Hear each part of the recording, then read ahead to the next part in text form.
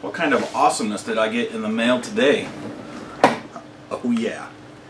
Thank you, Kyle, for the Sharp NES TV black controllers. My God. Okay, great story on these. He has one of my RGB modded, NES RGB modded top loaders that was having the EverDrive snow problem, and while I was still on part 2 or 3 or whatever, everybody's getting frustrated, and he told me, he said, you fix this and you can have those controllers. And of course that was right after I had that first Sharp NES TV video, and I got him today and I emailed him and thanked him, and he said he actually picked these up for $2 a piece locally from wherever he's at.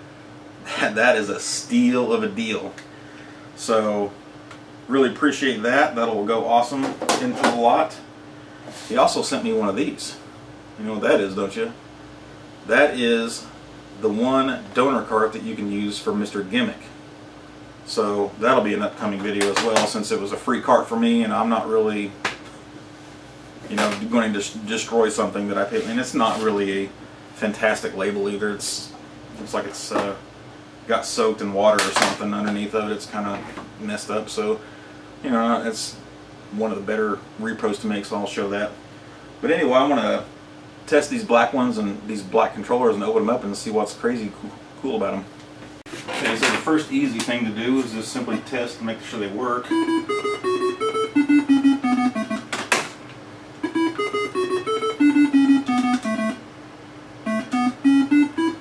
I'd say these did not get used very much. Still a very good feel on each button. Nice. And if you want a close-up of this cool controller, it's kind of weird it doesn't say Nintendo up there, but it does have the normal backside.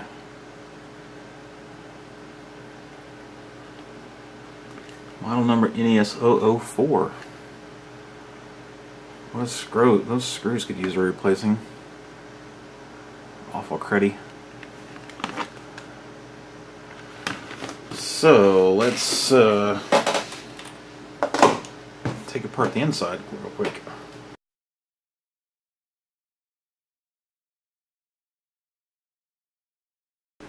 Okay, so all the screws are loose. And that looks exactly like every other controller board I've ever seen. It's like the same insides and everything. And not surprisingly, the plastic on the inside is also black. Man, this thing really needs cleaned. So that tells me that it was actually molded with black plastic and not just painted or something, which pretty much figured anyway. So yeah, not much interesting to see there. Luckily the screws were easy to brighten up just by using a steel brush. They weren't really rusty, they just had a lot of crap on them. So no need to replace them. Well, that was easy, and it does look a lot better. Still need to clean out the holes. I'll take it back apart and give it a bath here right before I sell the whole unit. But yeah, unfortunately, the short video, not super interesting, but pretty good update for the whole Sharp NES TV series.